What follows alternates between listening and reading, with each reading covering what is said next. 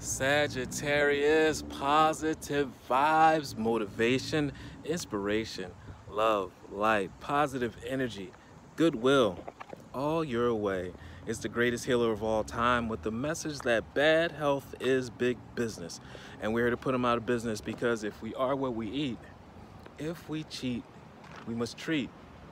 So eat right, treat right. I need you on a massage table at least twice a month.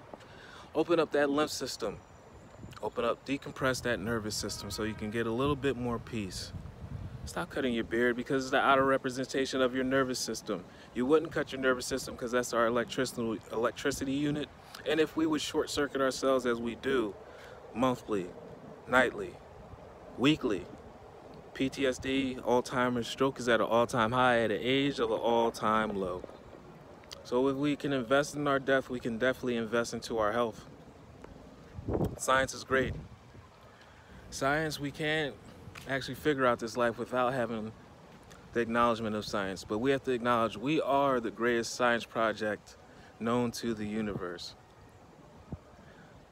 So if we just try to rely on just the science that we've come up with, we don't even scrape the surface of what we are, where we live, and our capabilities. All right, Sagittarius, you guys ready for your word of the day? Let's take a deep breath. Eyes roll back because it takes away our energy. Where as far as like we take away the consciousness, knowingly, unknowingly, and lets it go free. So take a deep breath into your stomach.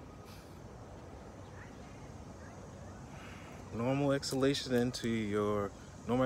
of all negative energy. All right, my Sagittarius, it's a hard time that we're going through. Sound feels like a raging furnace, fire. It's difficult. Gets hot in the kitchen. Your word of the day is divine light. Do you have an epiphany? Do you have a new thought? Do you have a new path? Is it a new set of behaviors? Can you not do what you used to do and enjoy it? I am an expression of love. Have you realized that you have stepped into the path of being the expression of love?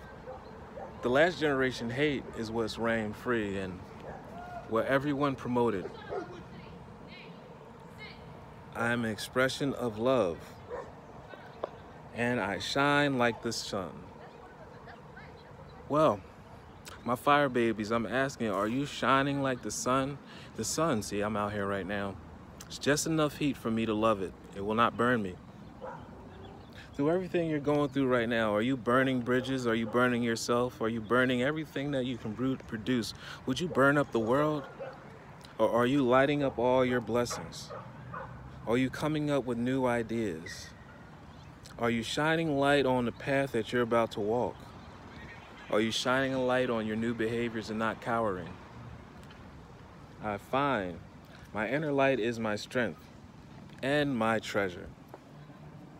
So whatever you guys have found you're born with this freedom, you're born with this peace, and you're actually realizing how to exercise this love in tough times.